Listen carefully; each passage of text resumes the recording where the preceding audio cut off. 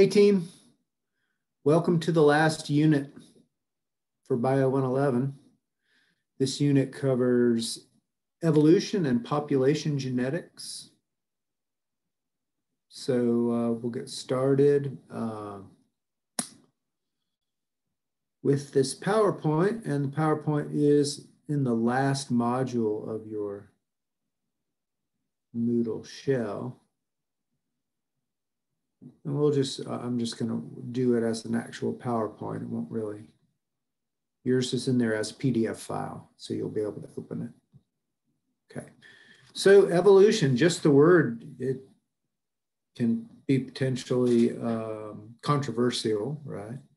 What does evolution mean? If you look at it in its bare bones form, you could define it as the idea that a species changes over time due to random mutation and selective pressures from the environment. Now, let's just stop for just a second and think about this. We know that random mutations occur in organisms. In some cases, we know why. There could be a trigger, for example, radiation. In other cases, we don't know why. Mutations just spontaneously occur as the DNA is being replicated, okay? And depending upon the mutation, the particular environment may select for or against that mutation, or that mutation could also be neutral. In other words, the environment doesn't select for or against it. So this is the basis of evolution, the idea that mutations occur in a population, and based upon whether that mutation is beneficial or not in a given environment. And that's important to realize because the environment can change as well. And so a mutation which at one point was beneficial, we'll see might not be beneficial forever because the environment could change. Or a mutation that was a non-beneficial mutation could become beneficial if the environment changes. So I hope that that makes a little bit of sense to you. So my colleagues get a little annoyed with me for this next slide because this is a biology class. You know, we're supposed to be focusing on biology, but there's also the creation theory. And I understand that, you know, this is religious dogma, not biology. But I think it's interesting and really quite fascinating, honestly, to kind of just have this one slide where we can compare and contrast the two ideas. Evolution is still considered a theory. There are scientists that want to make it a law because they say it always happens. The idea of creation is based upon faith, right? And so faith-based things we don't consider science, just to be clear. So what is fascinating, though, is just to compare these. So evolution says life can be explained by a combination of random mutation and natural selection, the environment, nature, selecting for a given mutation or against it. Creationism says, you know, there are lots of different kinds of creationism. If you're interested in learning more, take a world religions class, but there are some common threads. And so if we just look at the Christianity version of creation, it says that an all-knowing, omnipotent being created life in its current form. That's what, you know, that's what creationism says in Christian faith. Another place where it's very interesting is the age of the earth. The evolutionists tell us, based upon science, that the earth is exceedingly old, more than 6 billion years old. Creationist theory, Christianity literally interpreted, says that the earth is relatively young and could be measured in thousands of years.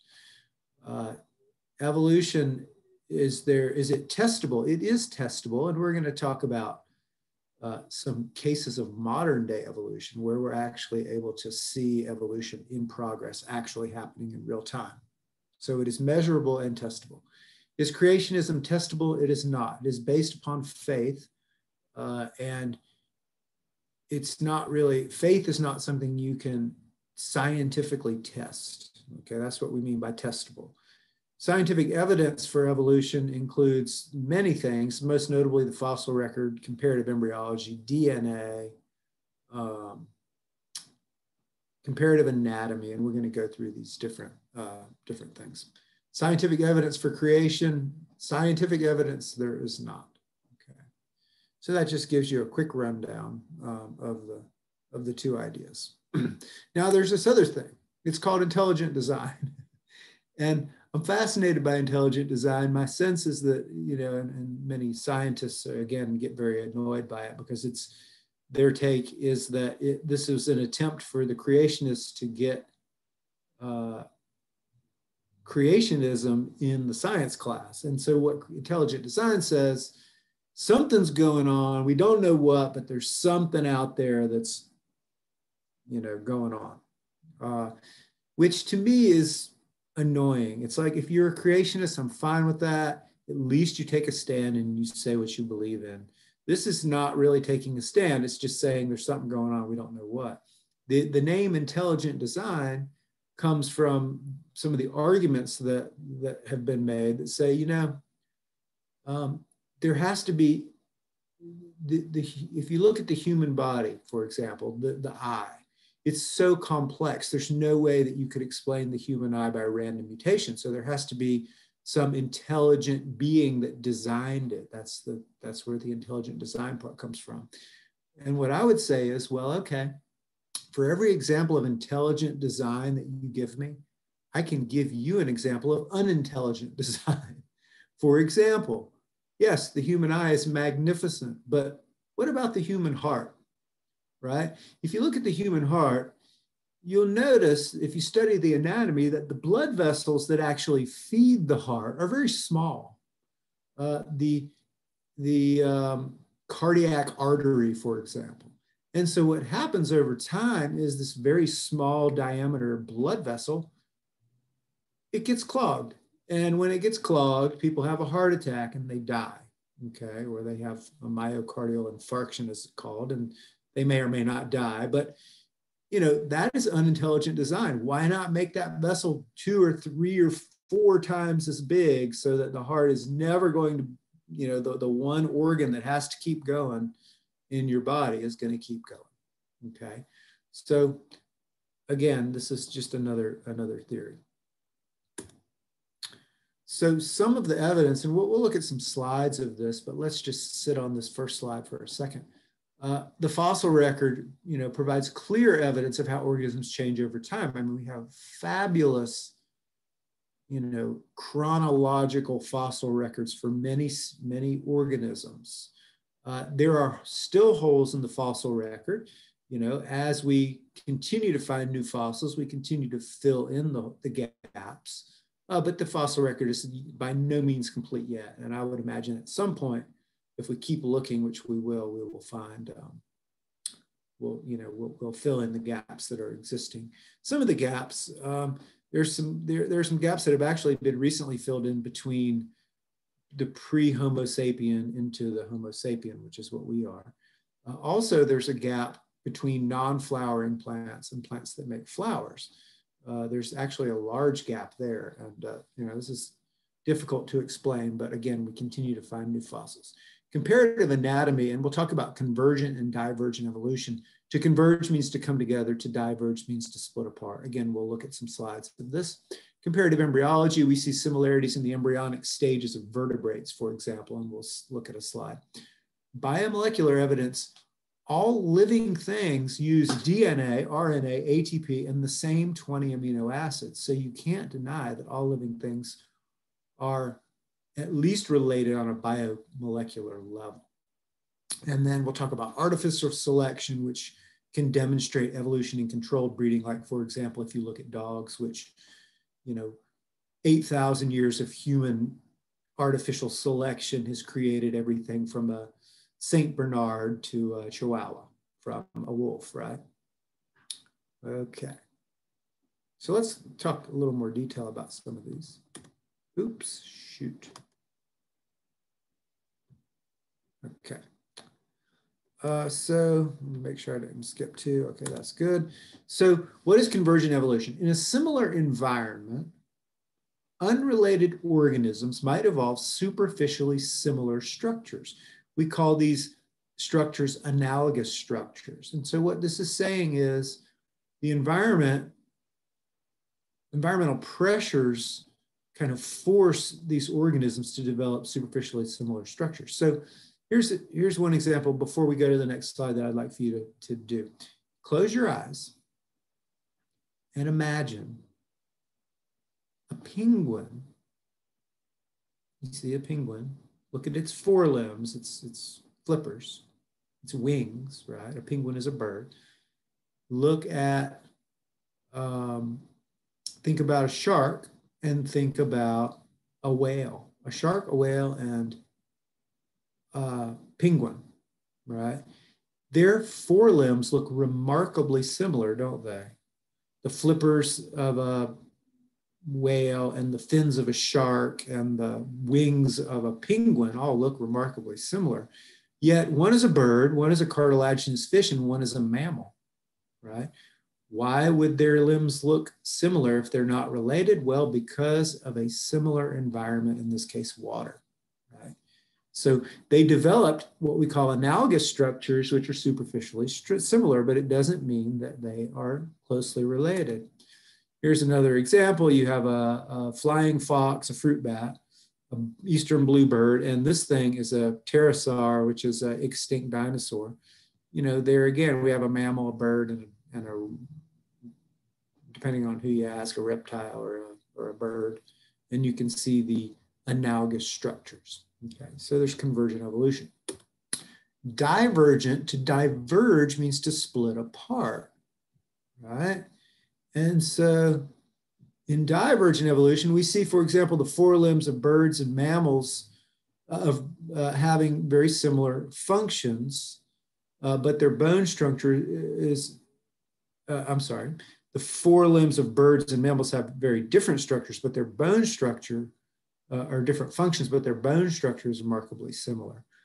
And we call these homologous structures. So the idea here is you have a species, right?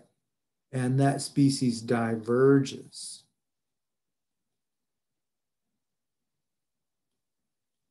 Into, you know, we'll let this be species A, and species A over time splits into two new species, species B and species C, okay? And so, you know,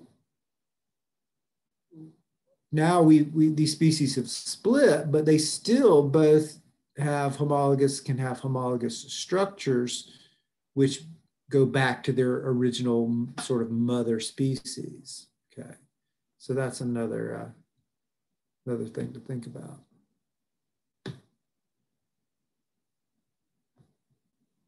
And here's this is a nice slide. It shows examples of divergent evolution. So we see a monkey, a whale, a pig, and a bird. And you can see that their hands have been sort of modified based upon their environment. So the birds look the least similar, you know, but think about a whale. Why does a whale have fingers? Why does it have finger bones, right? Well, because it's going back to its original roots, if you will, right? I mean, look at a monkey and a whale. They're not that different. Whales have carpals and metacarpals, just like we do, okay? But they have a fin. They don't need these fingers, right? Pigs modified to walk around on all fours. So the idea is the reason there are these similarities is because they all go back to a common species, a common ancestor way back when, and they diverged over time based upon their environment. Okay. Comparative embryology is fascinating as well. I don't know if you all were aware of this, but you know, if you look at the embryological development early on, here's a fish, a reptile, a bird, and a human, and they all look remarkably similar. They all have tails. We have a tail when we're developing. We also have gill slits. We possess the DNA to make gills, right? We believe that comparative embryology, it's environmental baggage, right? We don't have gills, but we still carry the DNA, and it's expressed during the developmental embryological stages, right? so, you know, that's another, it's further evidence that everything is related, right? What about this theory of evolution? Charles Darwin, boy, he opened up a can of worms, didn't he? A little bit about Darwin. Darwin was not really a scientist, and a little bit of the history. He was asked to take a trip on the HMS Beagle. The Beagle was going from Europe around the Horn of Africa and back, and they were looking for a cartographer and a naturalist to take along. Charles Darwin was an aristocrat. His father was very wealthy, and they were aristocracy. And back in the day, on ships, the captain was always aristocracy, but the crew were peasants. And so often the captain would invite another aristocrat, you know, someone a little higher up on the social hierarchy to go along on the trip so that he had someone to dine with and hang out with, because of course the aristocrats don't hang out with the peasants back in the day. So, you know, the captain of the HMS Beagle was friends with Darwin's father, and they were like, you know, maybe Darwin would like to go. Charles was like, sure, I'll go. So Charles got on this boat. Well, as they went and he started observing different traits among the organisms he was seeing, he developed this theory of evolution over the course of the year. And, you know, some of the things that he looked at were finches. He saw different finches on different islands in the Galapagos, and they all were strikingly similar, but their beaks were different. And he postulated that maybe they all were one, you know, maybe there was this flock of finches that was flying and they got blown off course and they ended up on these different islands. And because these different islands were slightly different in terms of their habitat, over time, these organisms adapted to their environment and they changed, okay? So let's talk a little bit about his theory. This is perhaps the most important slide, or one of the most important slides in the slideshow, okay? Because if you understand this slide, then you basically understand the theory of evolution. Here's what Darwin came up with. He said, number one, random mutations are constantly occurring in a population. We know that this is true. We can measure mutation now. We can look at DNA. We can see the mutation on the DNA. Of course, Darwin couldn't do that, but he was speculated that this was true. As the environment changes, a given mutation may become beneficial. This is what we call natural selection. And we'll look at some really dramatic examples of natural selection that have occurred in modern time, okay? Survival of the fittest, right? Really, it's reproduction of the fittest would be better. Darwin used the term survival of the fittest, but the reality of it is that if you have a mutation that's beneficial, but you never reproduce, you never pass that mutation on, right? But if you think about it as reproduction of the fittest, well, if you have a mutation that's beneficial, these individuals are more likely to survive and reproduce due to their beneficial mutation and then pass that mutation on. Likewise, if you have a so-called bad mutation, you're less likely to survive and reproduce and pass that bad mutation on. What this does is it changes a species over time. Over time, a population or a species as a whole will change based upon natural selection and random mutation. So this is important. Now, perhaps one of the best ways to understand evolution is to look at some modern examples, some examples that we can actually measure and see. A lot of studies have been done with bacteria and measuring mutant strains of bacteria just in general on Petri plates, or also because they are super mutant strains of pathogenic bacteria, which are making people sick or killing them, okay? But let's talk a little bit about the pepper moths and tree lichens in Europe. This is often cited as one of the most dramatic examples of modern day evolution. And so here's the thing, the pepper moth is a type of moth, and there are two different colors of the same species of pepper moths. There are silver, which 95% of all pepper moths were at the time in Europe. And then there were black mutants. And the black mutants were about 5%. Now, if you've ever looked at trees, you know there are these things called lichens which grow on the trees, and we'll look at some pictures of these.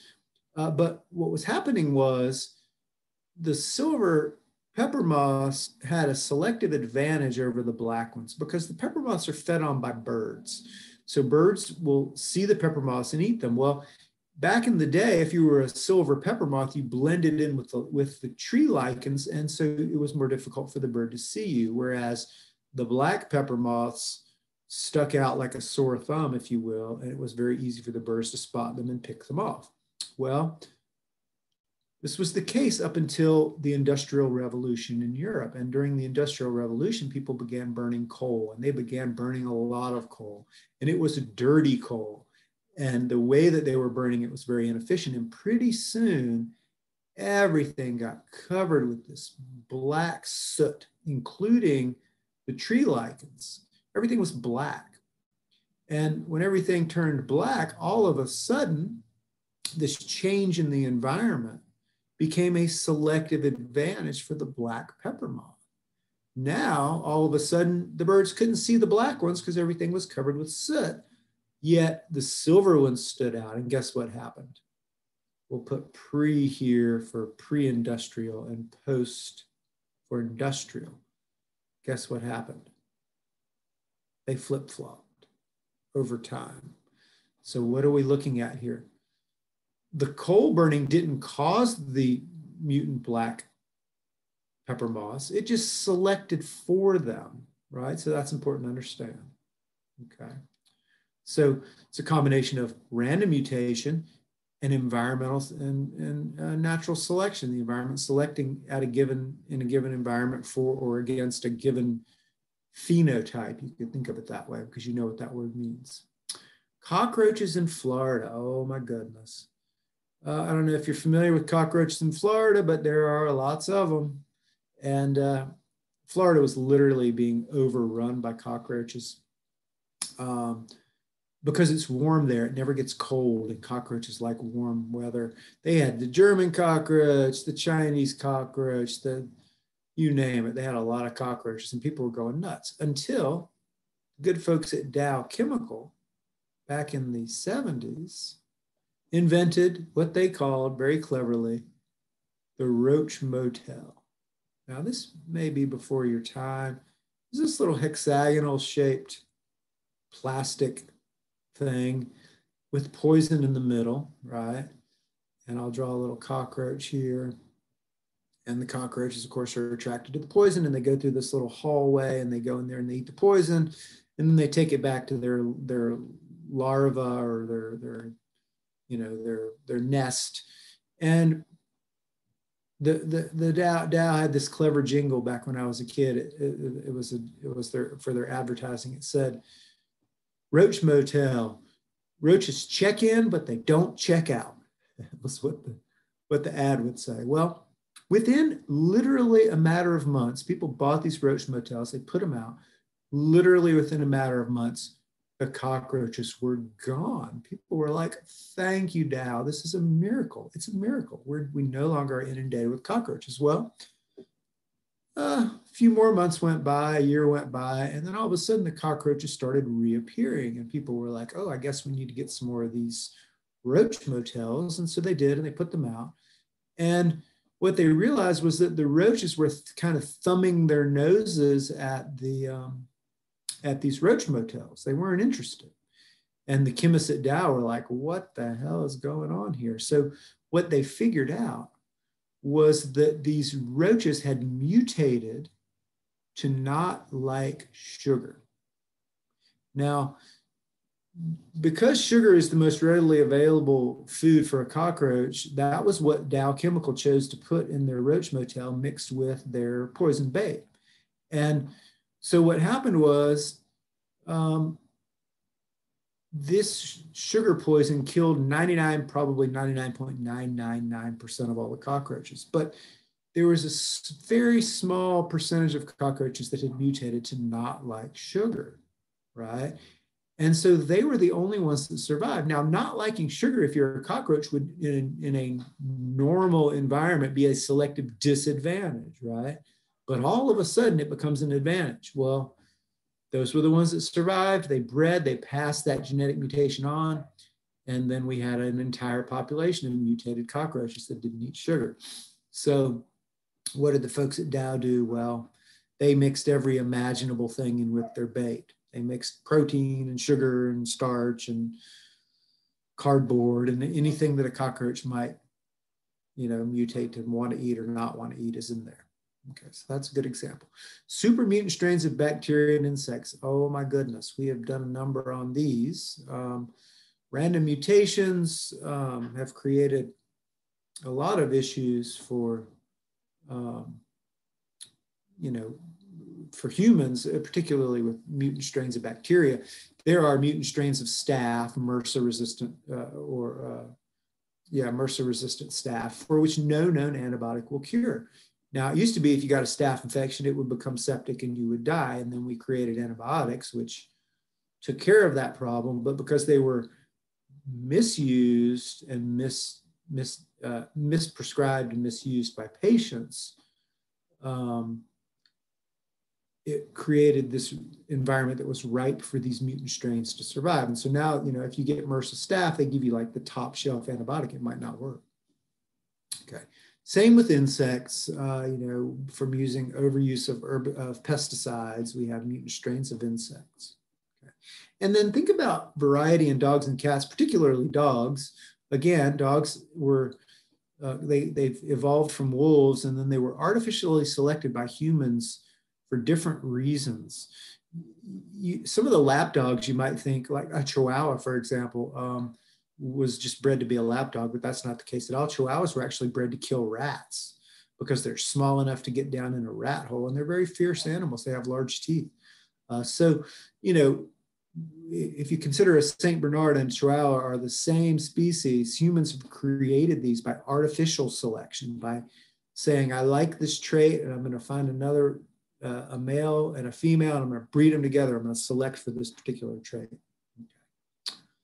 So these are all good examples. Let's look at some pictures here now. I think we have a picture of the pepper moss. Let's see. Just so you know what I'm talking about. Yeah, there you go.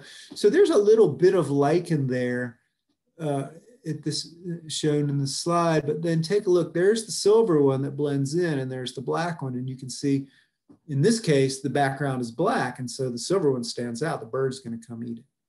Okay. All right.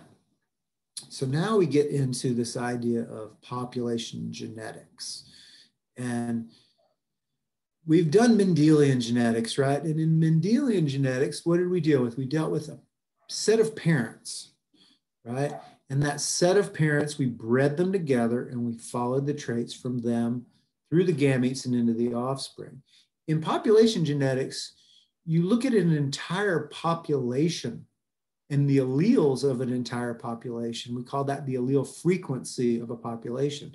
And you follow, rather than following the individual offspring, you follow the frequency of alleles in the entire population. So normally in a face-to-face class, I would say, okay, for the rest of the semester, everyone in this room is a population, and of course we can't do that now. I guess we're a population of Zoom. Okay, so what is population? It's a group of individuals living in a common location. To be in a population, you have to be able to be in physical contact with the others of your population. Okay. Population genetics deals with the frequency and distribution of alleles in the population. That's what we're interested in, all the alleles in the population, not just the alleles of individuals. What's the gene pool? It's all of the genes in a given population. Okay. So we're going to look at this example, okay, of population genetics. Let's just say we have a field, a farmer's field. And in that farmer's field, there's 100 pea plants. And we're using pea plants because we used them in Mendelian genetics, and we talked about red and white flowers, right? So now fast forward to population genetics. And if we have 100 pea plants, each pea plant has a pair of alleles. So what would the gene pool for flower color? It would be, there would be 200 alleles in the gene pool, right? And so now we could talk about the allele frequency. Let's say the allele frequency in this population, it's very stable. And the allele frequency of red to white is 140 red alleles to 60 white alleles, and that adds up to 200. Okay, what is evolution? How can we measure evolution? In population genetics, evolution is nothing more than a change in the allele frequency of a population. If the allele frequency of a population changes, we can say evolution has occurred within that population. Because all evolution is that a population changes over time, and that's measurable. So let's just say that this population in this field has been stable for 10 years. And all of a sudden, Farmer Joe is like, you know, I need to run some cattle in that field. And so Farmer Joe puts a head of cattle in the field. And let's just say for whatever reason, because cows are just the way they are, they prefer the red pea plants. Maybe they're sweeter. Maybe they can see them better because they're red. For whatever reason, there doesn't have to be a reason why the cow prefers the red pea plants. Let's just say the cow does prefer them, okay? Well, if that happened over time, what we would see is a change in the allele frequency. And let's say that over time, the allele frequency changes to 20 red to 180 white, because all of a sudden now the cow is selecting against the red peas and for the white peas. This is evolution through natural selection. Natural selection being the cow foraging. Now let that sink in for a second, okay? This is another really important slide. If you understand this slide, you understand what's going on. This illustrates 4 important points. Natural selection does not cause genetic change in individuals. Say it out loud. Natural selection does not cause genetic change in individuals. The cow didn't cause the white flowers. They were already there as a random mutation. It simply favored their survival by selecting against the red ones, right? By preferring to eat the red ones. Here's another thing. Natural selection befalls individuals and evolution occurs in populations. As an individual, I'm sorry to tell you, you cannot evolve. In a philosophical way, you can evolve, but in a biological way, as an individual, you can't evolve. You can only be selected for or against. Evolution occurs in populations.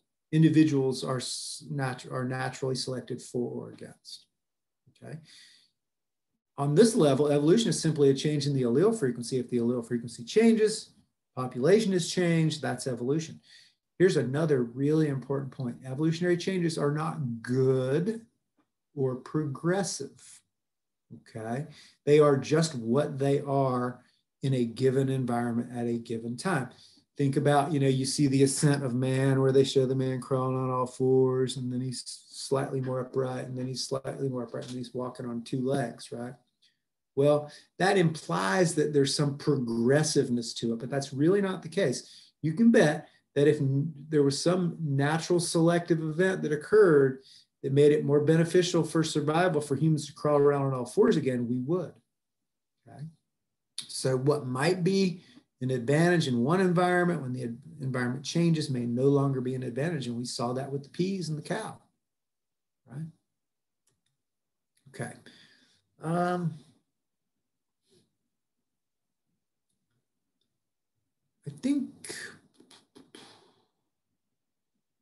think we'll stop there at this slide, and you know, we'll next time in the next video we'll talk about Hardy-Weinberg's equilibrium population. And I'll just give you a little preface. Hardy and Weinberg were 2 scientists. They were population geneticists, and they wanted to come up with an example of a population that did not evolve, right? And so in other words, they thought, what would be some criteria that would have to be in place for a population not to evolve? And you can see here what they came up with, and we'll talk about this again next time. And I hope you enjoyed the lecture. And I will see you all on the flip side. Have a great day. Bye-bye.